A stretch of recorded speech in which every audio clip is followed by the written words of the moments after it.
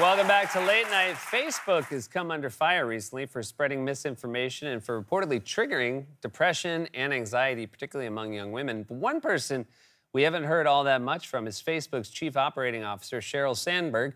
Please welcome her to the show.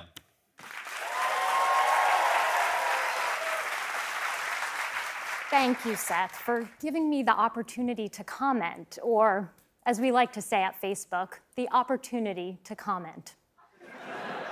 So there's been so much negative press surrounding Facebook. By the way, should I be calling it Meta? Oh, no. We have no expectation that anyone will ever do that. Okay. So with regards to Facebook, then, let me begin by asking... Well, first, Seth, I just want to say that I am a woman. Okay. And as a woman...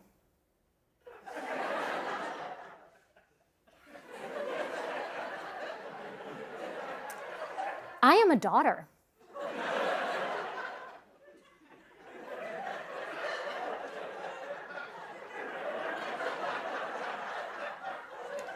And as a daughter,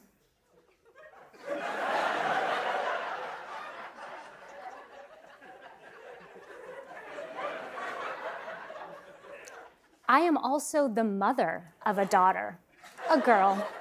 Okay, I think we get... A sister of someone's mother's daughter. Uh-huh. The proud granddaughter of a lady who is also a sister, a niece, an aunt, and a wife. Can we get back to Facebook? Sure. But Seth, Seth, as a woman in the workforce, I am a female who strives to make her sister's mom's aunt prouder than if it were her own daughter's cousin's girl child. So about these specific allegations that Facebook executives knowingly... Godmothers, stepmothers, and all mothers can experience what it means to be a working career woman, along with our single sisters, daughters, girl cousins, nieces, aunts, brothers, sisters, stepsisters, half-sisters, husbands' wives, and wives' wives. Ladies who lunch, but also ladies who brunch.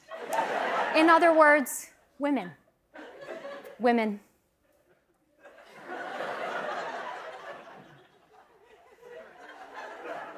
Okay. Great. And Seth, don't forget to share this clip on Facebook and Instagram. And lean in, will ya? Okay. Sheryl Sandberg, everyone.